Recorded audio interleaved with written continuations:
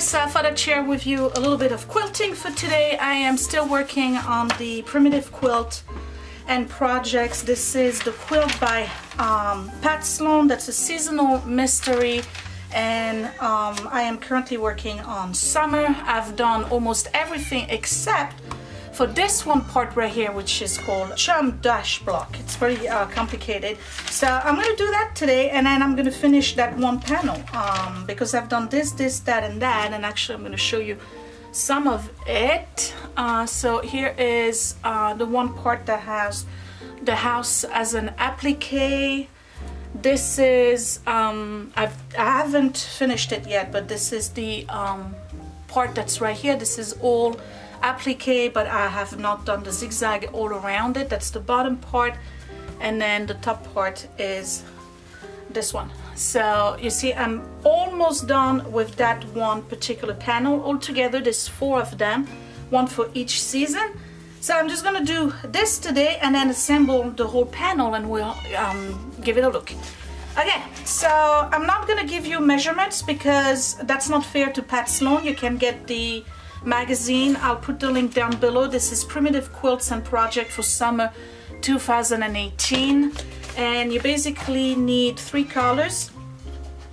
In the dark color you're gonna need 2 square here. These are for half square triangle, so using this as a background. You need 4 of these here in the same dark color, and then in that green, which is the second dash, whatever you call it, I picked 2 green, and this again needs 2 of those to make half square triangles, and then you need more of those rectangles. And then for the background, of course, there's more of these. The center is a little square like this. You need more of those, are the same size than this one, and then more 4 squares. So let me get started. I'm gonna do half square triangles. You guys all know how to do that. Okay, half square triangle.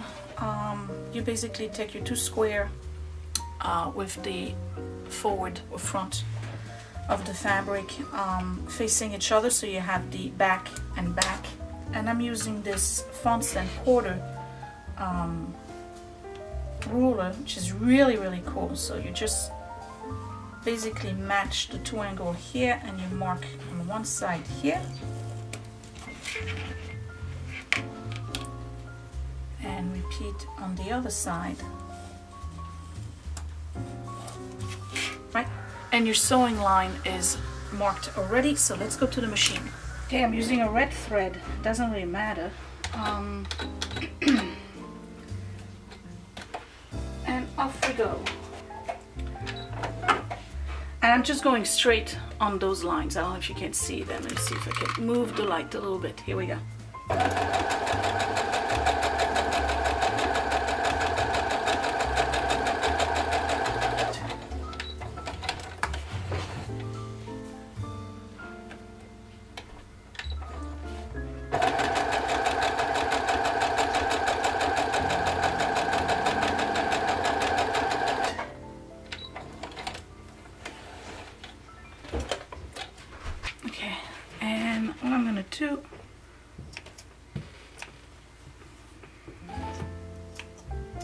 Alright, and once it's done, just split it in half.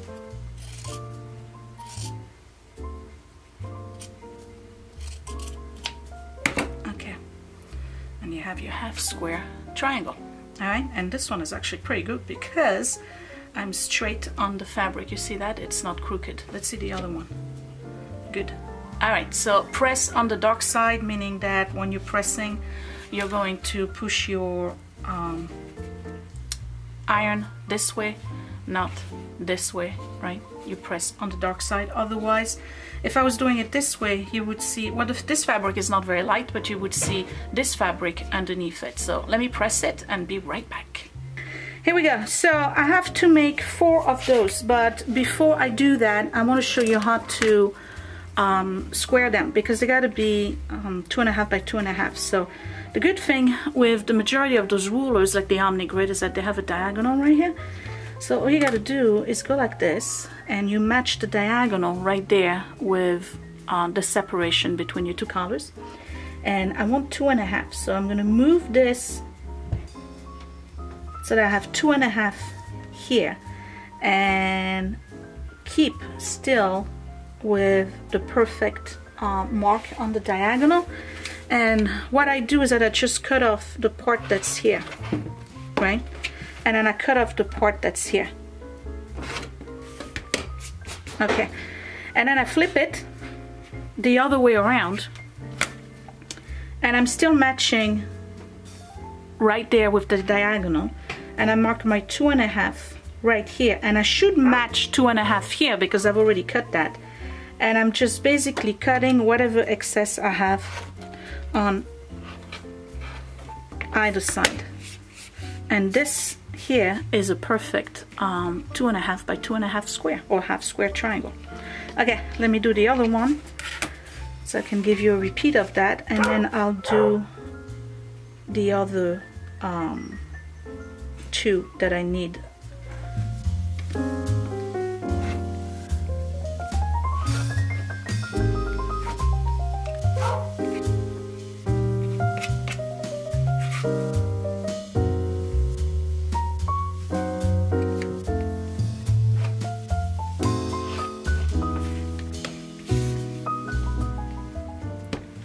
I got 2. Okay, so I'm just gonna go ahead and continue working on half square triangle. Matter of fact, I'm gonna make these, and I'm going to make these. So when I come back, we'll have all the half square triangles ready for the block. All right, ready to assemble. So I have 4 half square triangle with the green, and I'm going to work with this one first. Alright, so I need one this way, one this way, one this way, don't mind the dog, to be like this. So I have one at each corner. So in order to assemble the block, I need to have, that's the center part of it, I need one at each corner. And then I have those little guys here, and these guys technically go like this.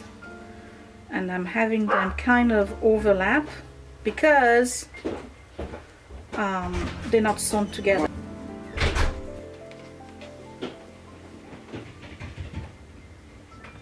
Just want to show you a quick look at what it's going to look like. Okay, and then this one goes here and there, and then I have in the middle, I have this one. So this is kind of like a way, you know, it's a gross interpretation. So these are done here. What I need to do now is take these and assemble them, and that's pretty easy. I just flip them over like this and sew along this line right here. The only thing you gotta remember for this, that you gotta be at 1/4 inch seam, okay?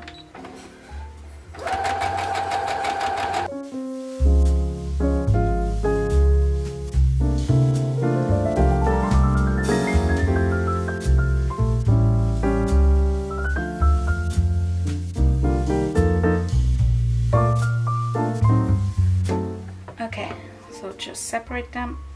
I have 1, 2, 3, and 4, and this is what they look like. Hold on.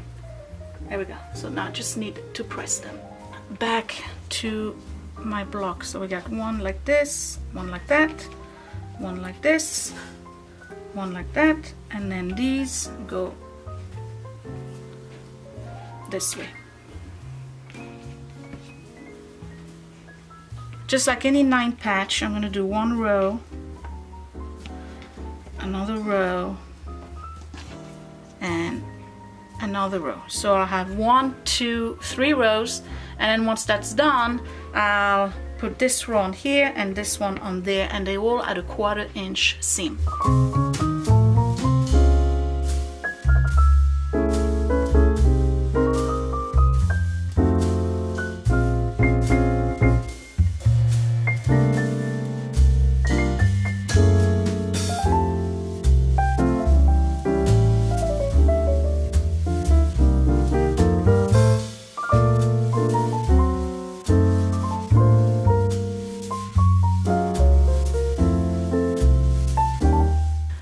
Okay, so I have all three of them. I need to press them and then I just have to assemble them. So the one in the middle, I'm gonna press it towards the outside, meaning that because the dark is right here, so that's gonna get pressed this way, right?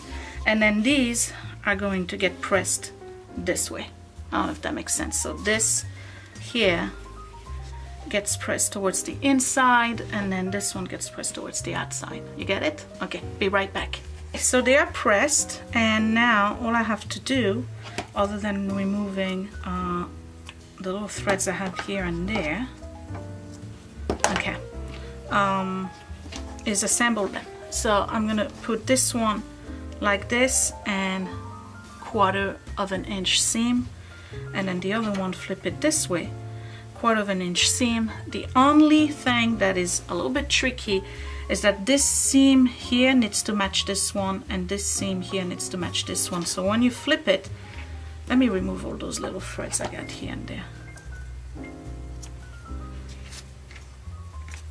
Looks cleaner. Okay, so when you flip it, what you gotta do is make sure that your seams match. And if you are pretty accurate, right, when you go like this, the two of them should, when you pull, the two of them should basically face each other, right? If you want to pin it, you can. I'm not gonna pin it because this is not a very large piece of fabric. So let's go ahead and assemble this block.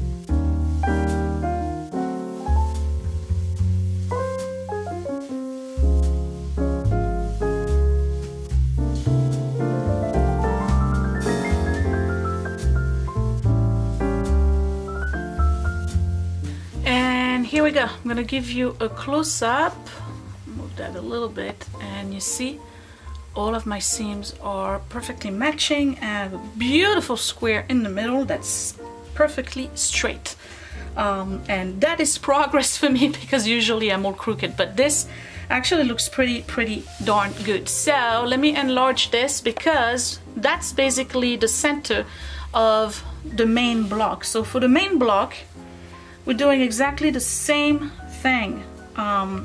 You see this one right here? Imagine that this center is now this big thing. So it's the same process. Got one, and I don't think I have enough room to show you the whole thing. So you put those at the corners here.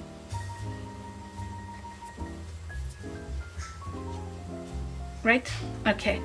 And then these are gonna go one like this and one like that. So of course I gotta put them together. I didn't do that yet. They're the same ones than these two, but longer. So this one is on the outside, this one goes here, so they have to be sewn together, and this is on the outside like this, and then this last one here is on the outside, and this one goes right here. So this is kind of what it's going to look like. So let me go ahead, remove this, and what I need to do is tackle these guys here. I just have to put them together like I did with the other two, and I'll be right back and we're ready to assemble the larger block. So it's the same process than the other one. We're going to consider it a 9 patch. I have one row here, so I got 3. Okay, this is the middle row, 1, 2, and 3, and this is the bottom row. So you do the same thing. You start with the top, do the middle, do the bottom, and then you do a 1/4 of a seam, 1/4 of an inch seam here, 1/4 of an inch, a 1/4 of an inch seam there, and then you have a full block. So let me do that. I'll be right back.